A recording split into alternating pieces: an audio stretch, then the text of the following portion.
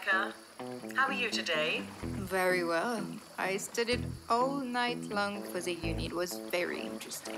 Mommy and Daddy are going to be so proud of me. I'm sure they will. Speaking of them, I was calling to tell you that your parents have a change of schedule. They will be back in a month now. What? But they were supposed to come back tomorrow. Rebecca, please. You're not 5 anymore.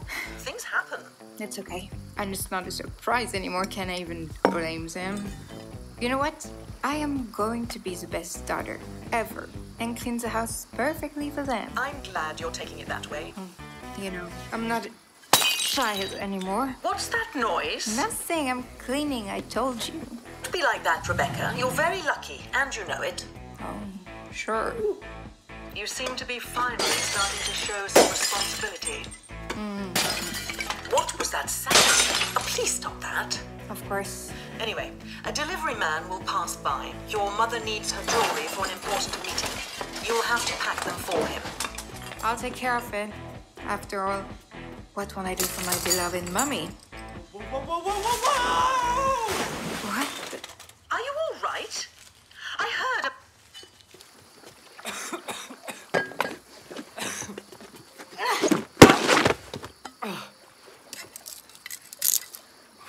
What? What? You what?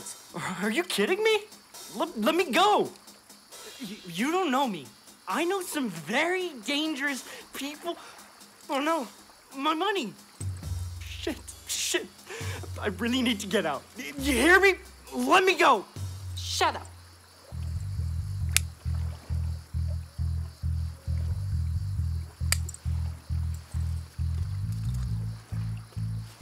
I am going to untie you.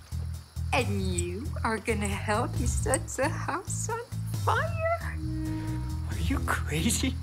You're gonna get caught anyway, so one more or one less crime. What the fuck? What do you... You're gonna do as I tell you, or I will. No, please stop!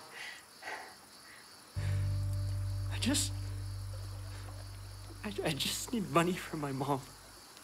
I can't give up on her. If I do,